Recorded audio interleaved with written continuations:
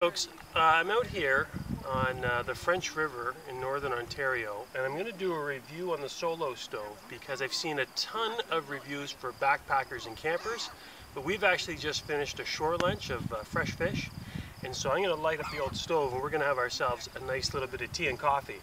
So what I've done is I put some tinder in here, I put some wood pellets actually, and then I've just got a little bit of a fire starter, to help get it going, and we're just going to let that guy burn along, and we'll check back in a little bit once we got the water boiling. Okay, so just after a couple of minutes, everything's fully engaged. We have the fire on, and I've got 30 ounces of water inside.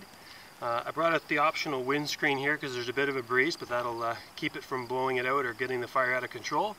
And in just a few minutes, we're going to be able to pour that into a couple of cups and have ourselves nice hot coffee and tea to finish off our lunch. So we're all done here. The water's boiling, the cups are ready.